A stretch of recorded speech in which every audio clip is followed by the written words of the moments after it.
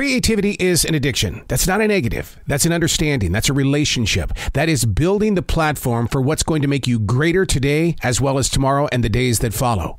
Understanding that creativity is a huge part of your life. But are you listening to it? Unplugged, because we will always say yes to creativity. Totally Uncut, because we all make mistakes. So turn it into a tool. This is Arroe Unplugged. I write in a forest. I go there to listen.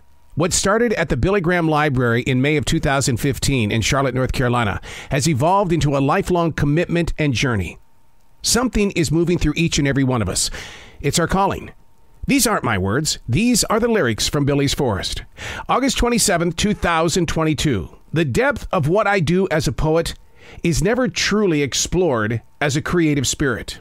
Most agree that we only take it so far. When we're tired, alone, and without, it inspires us to write even more inside this mess during a different time, a different day.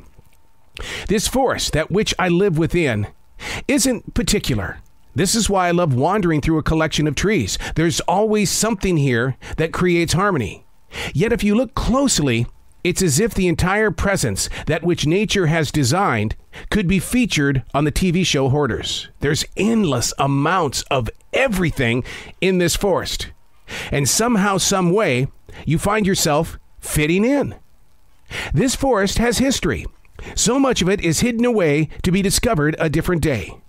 I do believe in its energy, and I believe it's coming from a different time. I'm so locked in on the 1400s. It's what I feel from the identity of the muse, a creator, a mentor to a poet. Those places that keep pulling you back. It doesn't have to be a forest. It can be a city. You keep going back to a place. You feel something there, but you can't identify why you're there. Some people will say, well, it's because I feel great when I'm here. Why? What is it about this area? Is it a muse? Have you lived this life before? Why is it this one place on the map has your attention, and more importantly, it has your love? I will never understand why a DJ, a radio personality in Billings, Montana, made his way clear across the country to Charlotte, North Carolina. The only answer I have ever held is this forest. This forest called me to this place. A place where I have written several different published books. A place where I have been with my fuzzy little babies all the way to their final breath. This forest. I don't know why, but this isn't about me chasing the leaves on a tree. This is about you and your place. That moment where you go, I'm here. I'm here. Where you receive. And what you receive is given to somebody else. It's the energy moving through you.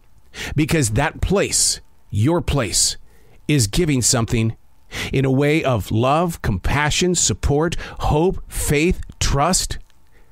Identify that place and make it known, not just to your heart, but let it grow beyond you.